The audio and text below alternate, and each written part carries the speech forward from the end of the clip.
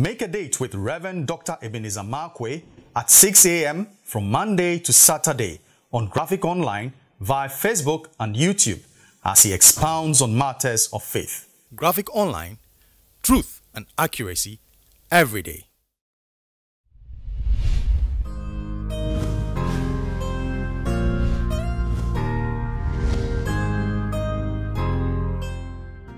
Hello, this is Reverend Dr. Ebenezer Markwei of Living Streams International, bringing you matters of faith with Graphic Online. And this morning, I like to capture my thoughts with the words prejudicial preferences. Now, why am I saying this? I was saying this because of the story in the Bible about a king called Ahab and then a prophet called Micaiah. Now, the Bible said Ahab wanted to go to war, and Ahab invited Jehoshaphat, come fight with me. I need to go to war. There are some people troubling me. I need to deal with them. And Jehoshaphat, out of reverence and out of respect for, not fear, out of respect for Ahab, said, look, I'm going to join the battle with you so that we can go and deal with these people who are troubling me or you. So the king of Judah joined Ahab, the king of Samaria. He joined Ahab to go fight. And then the Bible said, as they were going on, the king of Judah then said to Ahab, you know what? Why don't you call a prophet? Please call a prophet. I'm not so sure about, so can we get the mind of God? And Ahab said, okay, I got 400 prophets. And all those prophets came, and then they prophesied that go to war, go to war, go to war. But the snag in it was that it was a deceptive move of God, because he said, I'm going to deal with Ahab for all the things that he has committed. So it was a plan of God to deal with Ahab. And all those other people came, and then they said, go to war.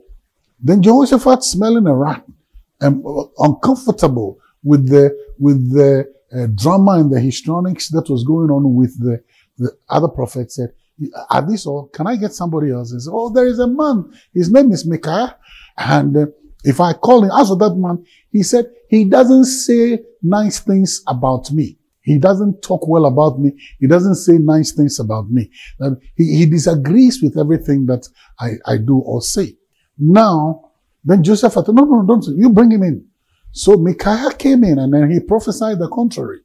For prophesying the contrary, there was uproar, there was anger. Some of the other prophets smote him, and all those other things. Now listen to this. Ahab said, I don't want to listen to that prophet because he says otherwise.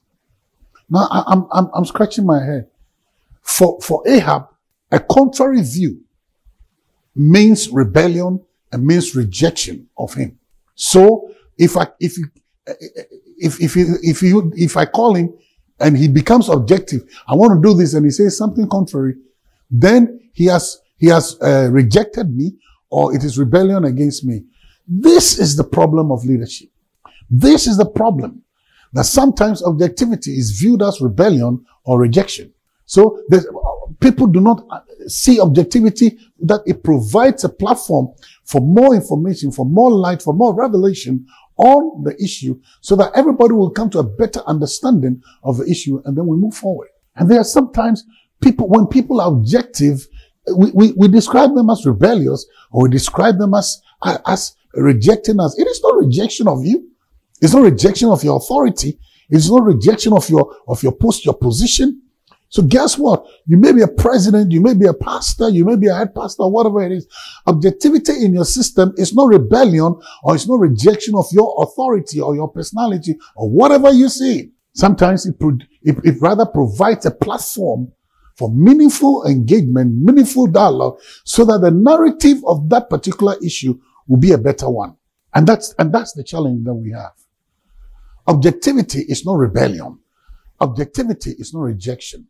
If we can see it that way, otherwise people around you would be yes sir people. And when you get that, you're in trouble, because sometimes the king will go naked and nobody can tell the king that you're naked. And sometimes leadership is brought to a table to eat the bread of shame, not because of any other thing, but because objective people are chastised. Objective people are ostracized. Objective people are treated as if they are nobodies, as if they are anathema, or their presence is inimical to the progress of that particular leader. That's not true. Objectivity is not rebellion or rejection. Well, it is a choice as leaders we need to make. The choice is yours. See you later.